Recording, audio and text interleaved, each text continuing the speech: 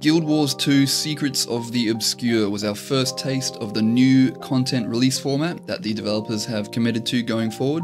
Basically, instead of getting larger expansions spaced out by long periods of time, we'll be getting these smaller and cheaper expansions released much more frequently and in parts every few months instead of all at once. So we're living in a pretty cool time now where the next major content update is only ever a few months away, which is pretty cool. And if you still want to experience the whole expansion at once, you can still do that as well, just by simply waiting for it to all come out before buying the expansion. So how did this go? What features did they manage to pack into this smaller expansion model, and is it worth your hard-earned money? I'm going to cover all of the main features that you should know about and give my opinions to help you make a decision for yourself. Alright, let's start with one of the main selling points of Secrets of the Obscure. I'm going to be referring to it as SOTO from here on. The Expanded Weapon Proficiencies. This lets you use any of the weapons that were previously locked to a specific elite specialization of your class on any elite specialization. So for example, the Greatsword, which was previously locked to the Vindicator elite spec, can now be used on any Revenant elite spec. So you just get more options for weapons and builds. On top of this, each profession also gets access to a brand new weapon with brand new skills that it could previously never use before.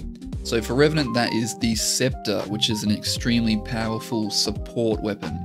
Some of these new weapons were certainly received better than others, but overall this is a great selling point of the expansion to consider. Many of these new weapons are now part of meta builds for a lot of classes. SOTO gives you access to 4 new maps: the Wizard's Tower, Skywatch Archipelago, Amnitas, and Inner Naos. For me personally, the new maps were a little bit of a weaker point for this expansion. They're far from my least favorite maps, but they just feel a little bit lackluster compared to some of the other fantastic Guild Wars 2 maps. They felt a little bit smaller.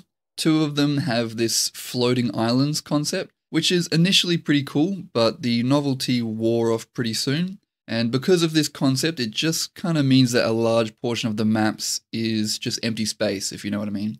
The main thing that I missed and felt that they were lacking was that sense of vast open worldness, a map that you can get lost in, that seems to never end, and behind any corner you could stumble upon something new. I'm assuming this may have been caused by a lack of time and resources given the new expansion release format, as well as perhaps just being inherently held back by the floating island concept. I don't think I'll be returning to these maps very often to just sort of chill out and be immersed in the world. It'll probably mostly just be if I need to in order to like grind some content or do a specific achievement or something like that. Speaking of grindable content, even though I wasn't the biggest fan of the maps themselves, the content that you can do in those maps is a bit of a different story. So one of the biggest features of SOTO for many people is the addition of the legendary obsidian armor.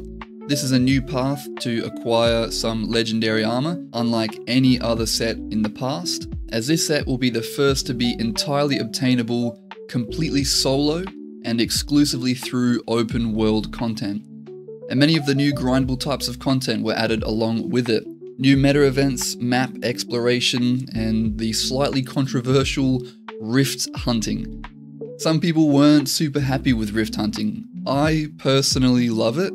I went over rift hunting a lot in this video, so I won't go into too much detail here, but basically it's a pretty easy, low effort, infinitely repeatable and soloable farm that you can do at any time in the open world, which gives you a lot of items required to craft the legendary obsidian armor. So if you're like me and you enjoy a bit of that classic brain-dead, repetitive MMO grind type of thing, then you'll probably like rift hunting. I also have a full video guide on exactly how to get some of this obsidian armor for yourself, so check out that in the description if you're interested.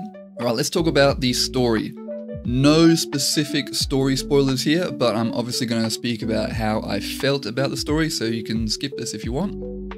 So there's good and there's bad. Personally, as a whole, I think the story of SOTO was one of its weaker aspects. It felt a little bit rushed, and there's a lot of new characters that get thrown at you very quickly, but most of them don't really feel like they get enough time to be properly fleshed out. And it just felt a little bit standard overall, with not many interesting or memorable moments. This was the first time we got an expansion story with one of the smaller expansions, so it seems like maybe they were a little bit too ambitious and tried to fit too much story in, which compromised the quality of the story. Since I've already completed all of the previous decade plus worth of story in this game, there were a lot of reoccurring characters that I had grown to love that were unfortunately absent from the story of SOTO, and that was definitely on purpose. The story of SOTO is kind of designed to be a bit of a fresh start that players that are brand new to the game can follow without needing to know all of this context of what has happened before this point. So that is definitely a big pro if you're a brand new player and don't want to start right from the beginning just yet. But for me, who has played through all of that previous story and has all that context, I was a little bit disappointed that it didn't include all of my favorite characters. Overall, I would give the story a 4 out of 10. I was definitely not impressed by it, and I don't think it's the best example of how incredible the story of Guild Wars 2 can be.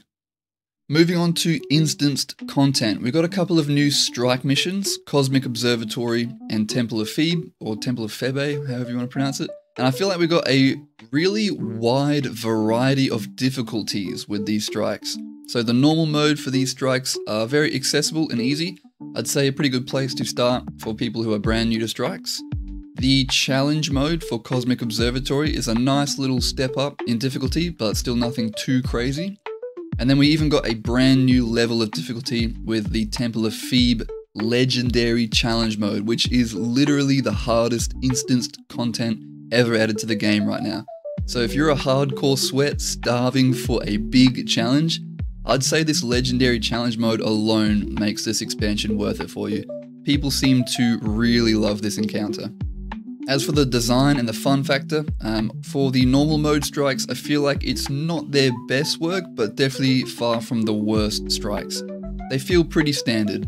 My favorite strikes personally are the End of Dragon strikes, but the SOTO ones are not very far behind. I'd say a solid 6 or 7 out of 10 for the new strikes. We also got a new type of instanced content called Convergences. They're basically larger scale strikes with up to 50 players instead of 10, and they can have both public and private instances similar to how Dragonstorm works. These convergences primarily reward you with things that are needed for the legendary obsidian armor that we went over before, but if they are completed fast enough, they can also just be good gold per hour, and they have some nice rare drops.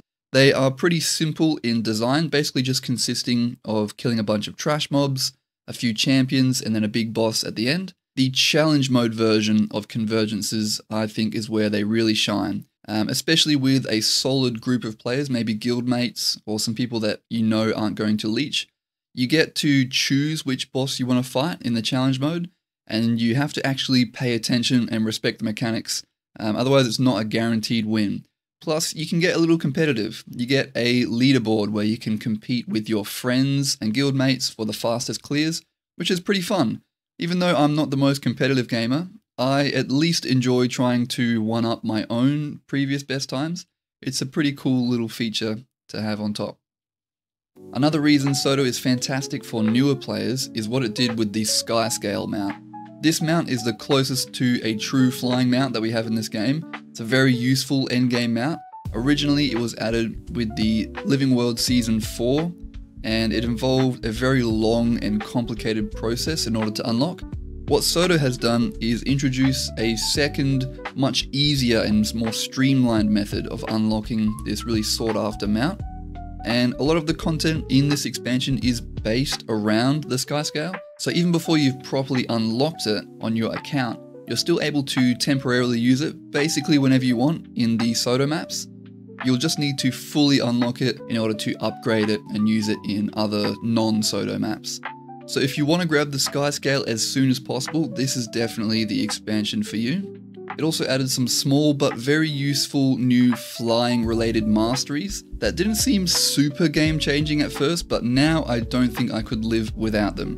Some of them require you to actually complete the old, longer method of unlocking the sky scale in Season 4. So if you haven't already done that, it'll be a lot of work just to unlock some of these. But if you're like me and already have that stuff done, these are some awesome new masteries.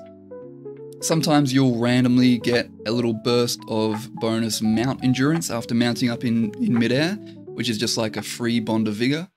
You can make use of updrafts and ley lines without having to dismount and glide on them, and getting a bunch of bonus mount endurance after using one of them too is pretty handy. As well as one of my favorite, being able to mount up while in combat. It's only once every 3 minutes, but this is still pretty huge.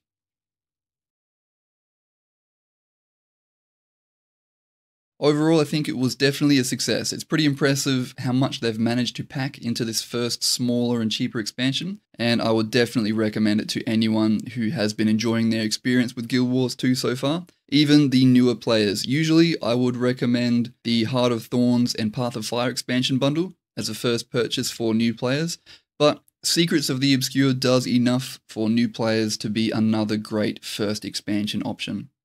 If you liked this video, you know what to do, and check out some of these other bangers on the left.